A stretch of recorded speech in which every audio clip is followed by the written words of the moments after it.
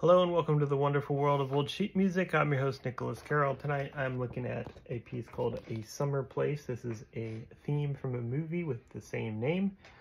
It is written by Max Steiner. On the back we do have some amusing things like pleasant hours at your piano, the tagline there. I think that's kind of funny. And then it has a lot of advertisements for various different books you could purchase. This is from Music Publishers Holding Corporation, 619 West 5th Street, New York. Of course, that is Tin Pan Alley area. And this piece is from 1959. It is a tango, which is maybe true, I don't know. Never heard it, but the piano teacher who taught this years ago clearly wrote that there. Equals 60, that part's true. And slowly it says, so very well could be a tango, I don't know. I shall play it as such.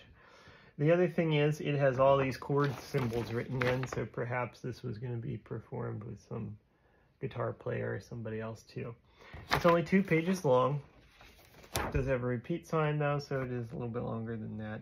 It just has a lot of repetition like most movie soundtrack themes do. And without too much else here to say, so I'm going to see what it sounds like. If you're interested in the movie plot, I did look it up, and it's basically just 1950s style intrigue of people cheating on each other and basically a big glorified soap opera. So let's see if the song sounds like soap opera music to go with it.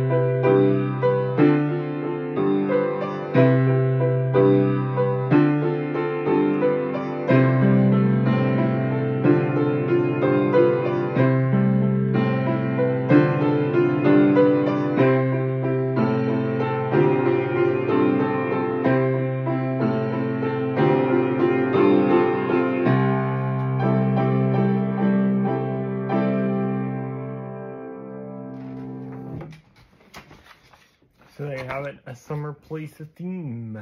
I thought it was a nice tune. It was pretty memorable and kind of like a ubiquitous type tango tune, so I agree with the designation that was put in there by whoever taught this before.